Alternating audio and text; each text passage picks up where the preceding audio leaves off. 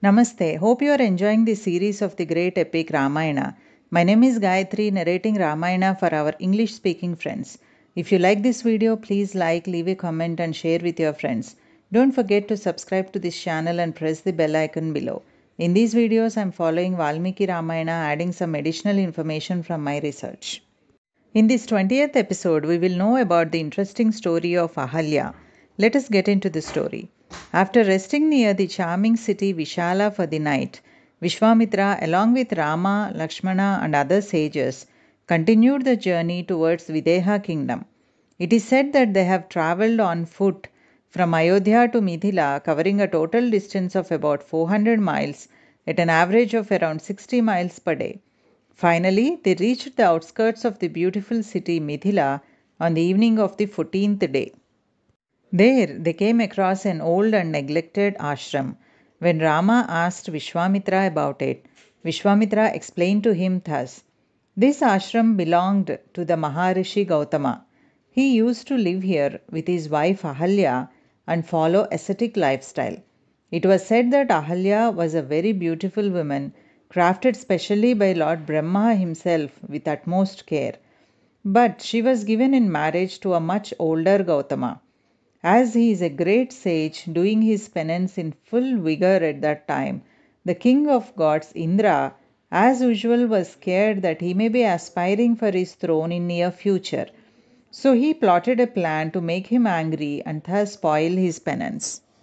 As per that plan, once when Gautama was not there in the ashram, Indra took his form and went to his ashram and seduced Ahalya. Ahalya also did not object but succumbed to his desire willingly, knowing that he was actually Indra. Later, when Indra was leaving the ashram stealthily, suddenly Gautama came and saw him. Seeing the guilt-ridden face of Indra, he immediately understood what would have happened and cursed Indra that he would lose his manliness. Then he entered the ashram and cursed Ahalya also, that she will turn into a rock and has to do penance without food and water for a long time to get rid of the sin. She immediately turned into a stone. But feeling sorry about her situation, Gautam Maharshi gave her a concession that she will regain her form and take back her status as his wife when Rama will visit her in distant future. After that, Gautama left to continue his penance in Himalayas.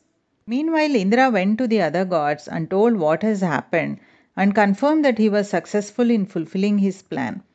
Gods then had found a solution through ancestral devatas and restored the manliness of Indra. After telling this, Vishwamitra told Rama to enter Gautama's ashram. As soon as Rama put his foot inside the ashram, Ahalya regained her original form, shining with a bright radiance because of her strict penance. Rama and Lakshmana paid her their respects by touching her feet. Maharishi Gowthama reached there at that time and accepted her as his wife. Both wife and husband paid their respects to Rama and Lakshmana along with Vishwamitra. Taking their leave, Vishwamitra and the whole group left from there and entered the city Mithila. When they reached the sacred place where the yajna was being conducted, they saw that thousands of Brahmins from around the world assembled there. Seeing so many Brahmanas and the activity there, Rama felt very happy. Having heard about the arrival of Vishwamitra, King Janaka immediately came to welcome them and exchanged pleasantries. Please subscribe to our channel and click on the bell icon to know more about what happened later in Mithila Nagar in our next episode. Sarve Jana Sukhino Bhavantu.